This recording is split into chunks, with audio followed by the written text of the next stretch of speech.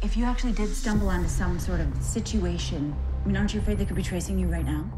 No. Why not? Because I'm very fucking good at what I do.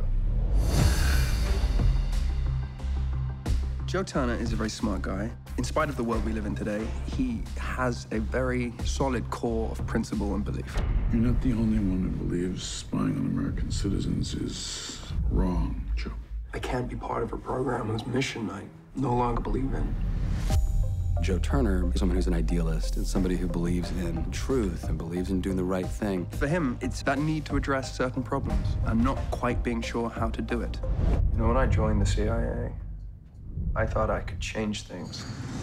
I think that people are going to relate to his vulnerability and his feeling of being lost in the world. Joe Turner is a survivalist. He's trying to stay alive, which we all are, but he really is. There's so much desperation. He knows that he has to be the person to save the world. Joe's on the run from all sides, which creates a whole nother mystery.